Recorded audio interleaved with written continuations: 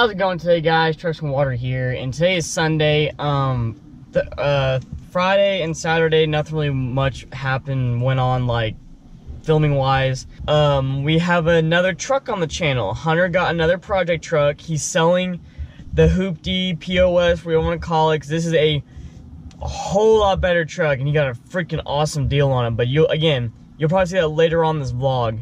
But right now, I'm at Pops, of course. Gonna get the truck sprayed off, kind of wipe it down, get some of the hard areas off of it.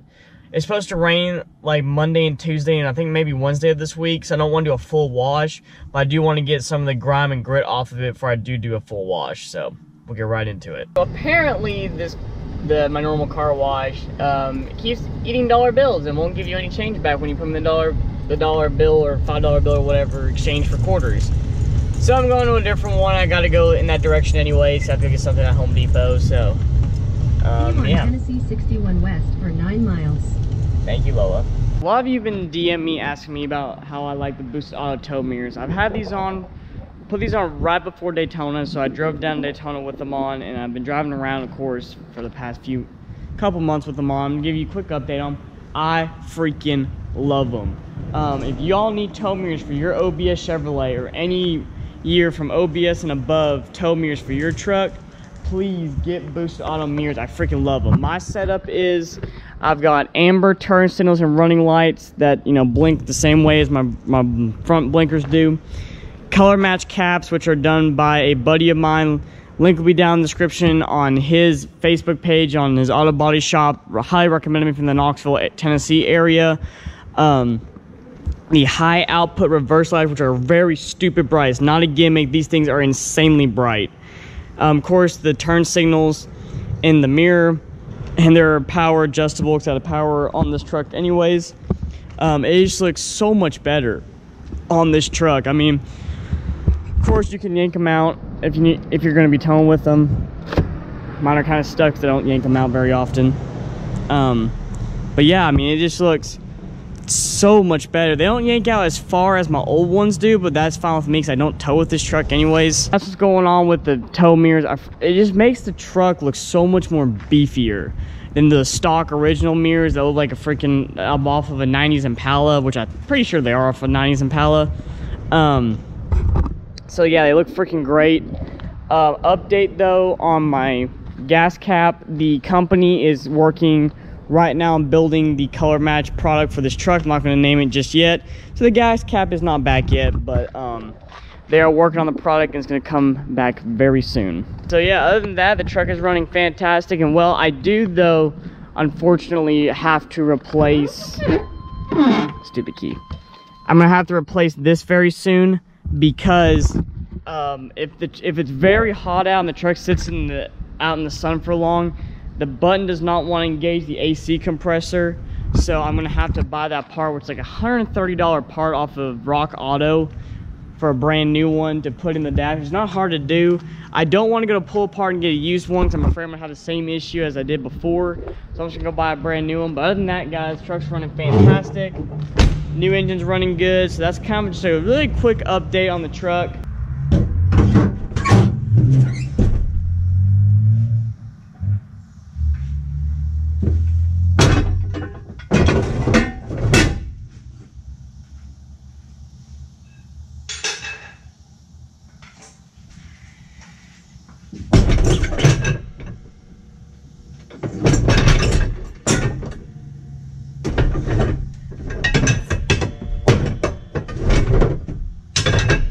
Currently Tuesday. I'm heading over to Mexico because we're unveiling Hunter's new project truck that I hinted on Instagram. Anyways, before we get into that, guys, I've been getting a lot of questions still about what products using the truck for chemical guys, some of the mods I have on the truck and whatnot. Please go down into my description of this video and click the Amazon link in the bio. It's my new Amazon store that has a lot of products on it, for truck care to truck parts to camera equipment. It's got a lot of stuff on it, so please go and check that out. I get commission off every sale, which goes straight into this truck build, going to truck meets, the new truck I want to get, stuff like that. It goes into a lot of that stuff. So please, if you want chemical guy stuff, the new front end parts, except for the Line X, you have to go to Line X of your wherever you live out to get it sprayed, or anything like that, guys, please go down into the link in the bio. It means a lot to me. I've already had people buy stuff, which freaking awesome. You all are the best. Thank you so much from the bottom of my heart. All right, guys, so right now we're working on the old project truck that he is now currently selling. The new project truck's right behind me, or in front of me, sorry.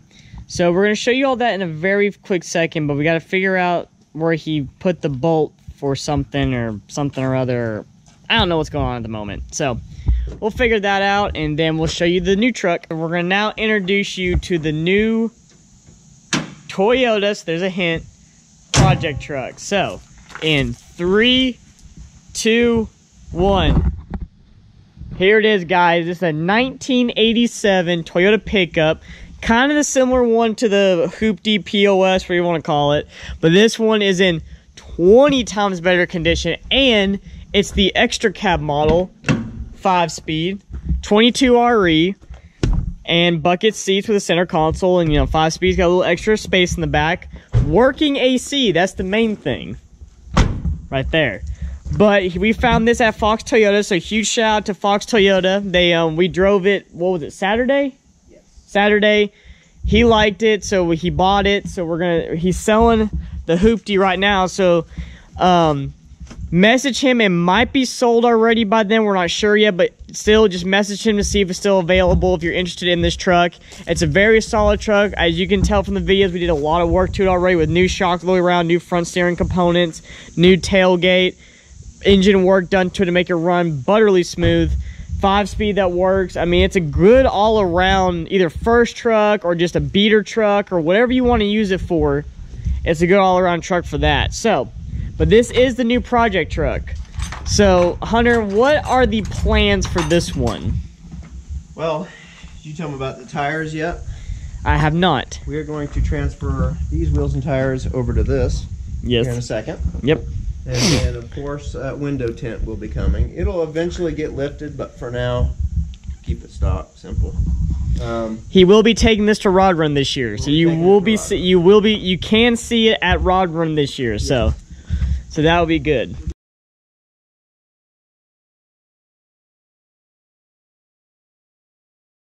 As you can tell, guys, it runs very smooth. No weird ticks or anything like that. It is a 5-speed. Okay. Alright, so we got this jacked up, so that's good to go. This is jacked up by the Bobcat UTV with the forks on the front looking thing. So take those off, put those on this truck. So we are good to go. Start this process. Kids, don't try this at home. OSHA approved? Hell no. OSHA approved. OSHA be shitting so. Like I said, kids, don't try this at home. I don't want to hear any comments either. You're doing it wrong. You're gonna have a $40,000 lift. What are we, ranting? Yeah, a little bit, I guess you can say. Ow! Other news, look how pretty this is. We could have put these stock wheels on your truck. Yeah, they're 6 lug, it might fit. Are they really at 6? Yeah, it's a 6 lug, that's a 6 lug. No. Oh. Hey. Yours are a little bit wider. Hey. Yeah. When you lift this, we need to put one wheel on this to see how it looks with 20 by 12s. Ooh. Yes. Not now, because it won't fit at all. No. But I mean, you can't turn it. No, no. Who wants to turn anyway? Yeah, what's rub line? I would know nothing about that. I know.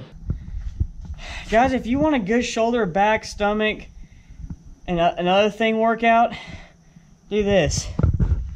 God bless. I don't know how these tire guys do it. Oh wait, they have air tools. And lifts? And lifts. And not on gravel. She's on stockies.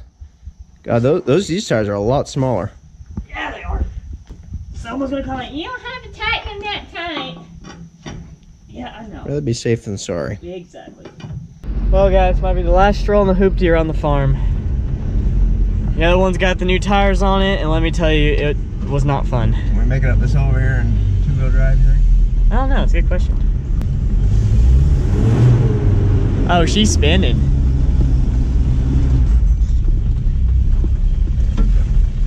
You need four-wheel drive. Put her in low and you're good to go. Dee-dee-dee.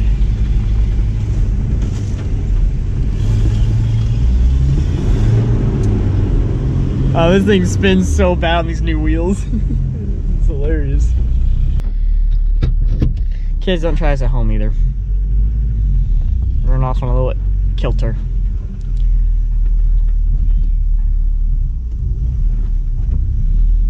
Alright. I like a champ. Spin a little bit. Nothing too bad. And we got the new wheels and tires on it. Look at that, it looks so much more meatier. Yes, we know. We are driving it right now on the new wheels and tires. Seems so far pretty daggum good.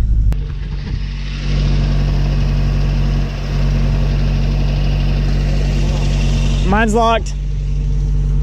Now that I know how to do it. Okay.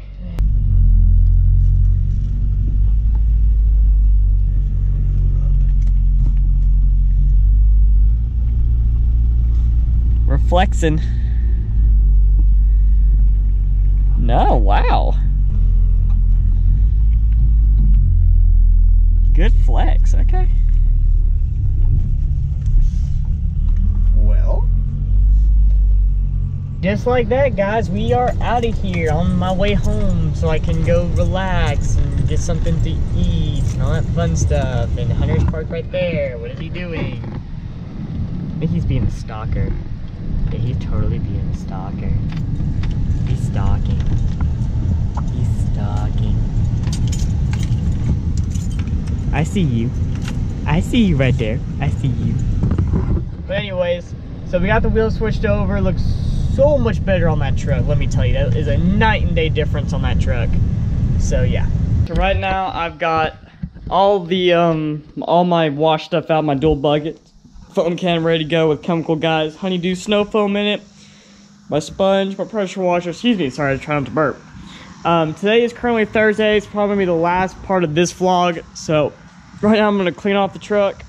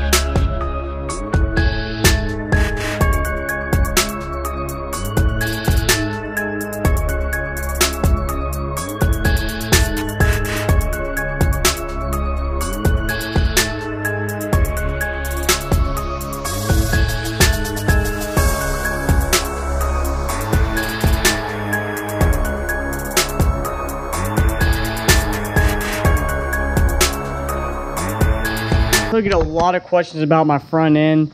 The grill and bumper are both coated in Body Line-X. No, it's not cheap. It was $250 to get the grill coated and $300 for the bumper. But I'm telling you guys, it is 125% worth it. Because I've had this on since April or just before April Rod Run. And it's been to Daytona, it's been everywhere. And it has worked out fantastic. I mean, I've heard rocks chip off this thing. It's been covered in bug guts. And a whole lot of I haven't found one single knock on truck, one single spot where it's been chipped or damaged or anything. And all you gotta do is clean it. It's like you saw in the video, is soap it down and just take a sponge or a scrub, a very soft bristle scrub brush. This one's from Walmart for like $2. And just brush it down. and then spray it off with your pressure washer and you're done. I mean, it's that simple to get this stuff clean, but it's just so worth the fact of the money to protect your friend. And they can do color. They don't, it's not just black, they can do color. So very, very, very worth it. I highly recommend this stuff. As you can see, the truck is all clean, looks so much better. So I'm gonna end the video here. I want to thank you all so much for watching this video. If you like the video, leave a like. If you're new to the channel, please subscribe. Join the Truck Smarter family. We're constantly growing, changing, and trying new and better things. If you have any questions, comments, or concerns, please comment them down below. I hope you all have a great day, and remember, never give up on your dreams.